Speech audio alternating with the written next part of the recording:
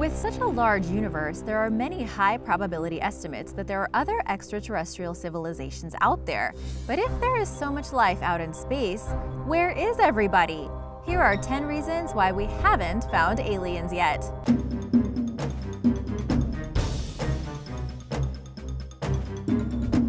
Number 10. We haven't been looking long enough. The hunt for alien life was summed up in the 1950s by physicist Enrico Fermi, one of the designers of the atomic bomb, when he proposed what is known as the Fermi Paradox. It states that there are billions of stars in the universe similar to our Sun. These stars have a very high probability of having planets orbiting around them that are similar to our own Earth. If this is likely, then there's a high chance that intelligent life has also developed there. So why haven't we discovered evidence of it yet? The paradox is that even though statistically it is likely that there is extraterrestrial intelligence, there is no evidence. The simplest solution could well be that we haven't been searching for long enough. The universe is so unfathomably big and old that in the years that our radio telescopes have been set on the skies, we've only been looking for a small fraction of time. The chances of an alien civilization to have developed to a point where we would be able to detect it using our current means is very remote. After all, we only developed radio technologies in the past century. It could just be a matter of time until we find evidence, with many highly regarded researchers believing that it could happen within the next 10 years. After all, our technology is exponential. Wouldn't other civilizations also have exponential technology? Number 9. We already have, but didn't notice. It's quite possible that we have already found alien life, but we're either too distracted to have seen it or simply don't realize that it's there. The only life that we know exists for sure is that which is found on our own planet, so the signs that are being looked for are based on what we've learned from ourselves. Life elsewhere could be very different to what we know, and there's no guarantee that we'd recognize it. Our expectations, thanks to pop culture, make us think of creatures with bald heads when we think of aliens, and this preconception could be blinding us to the reality. Could it be that our own imagination has limited our ability to interpret signs of extraterrestrial life? Life on our own planet exists in wildly different forms, so it would be reasonable to expect the same to be true elsewhere. It could be so far beyond our own understanding, maybe even beyond light and sound frequencies that we can perceive, that alien life could well be staring us in the face and we wouldn't have a clue. And now for number 8. But first, let us know what you think in the comments below. And if you're new here, welcome, and be sure to subscribe before you leave so you don't miss out on the latest videos. Number 8. They live under distant oceans.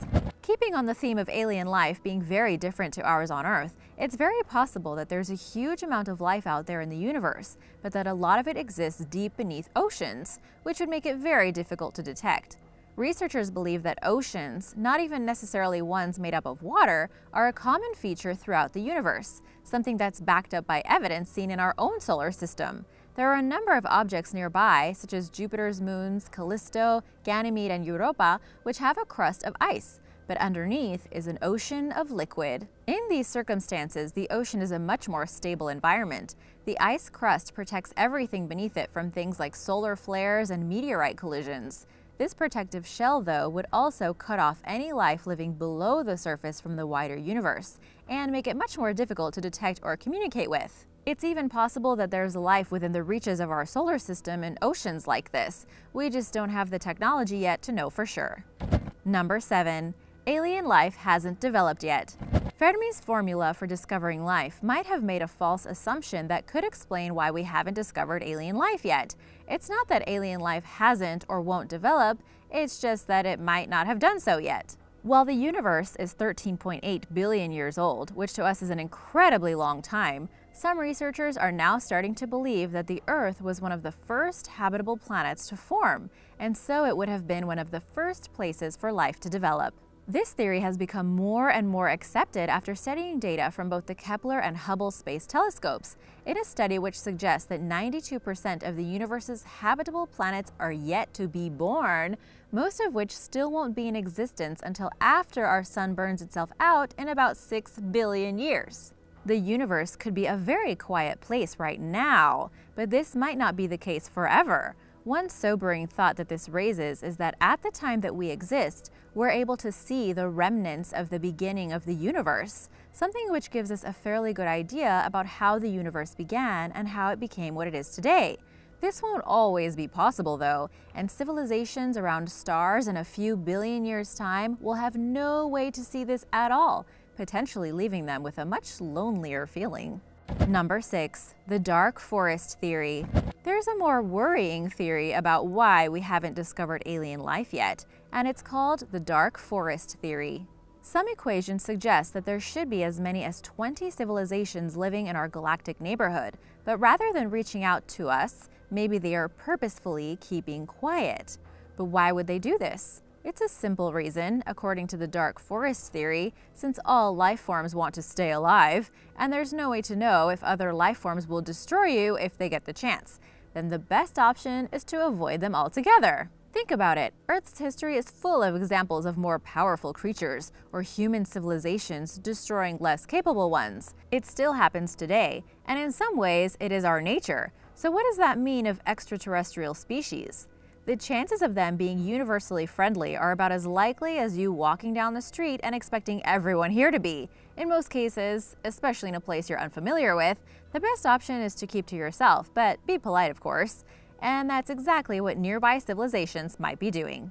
Number 5. They live on super-Earths. Humans have developed the technology to send vehicles beyond the orbit of our own planet, and that's a major factor in our ability to look toward distant worlds and search for life out there. But what if this development had proved too difficult to achieve?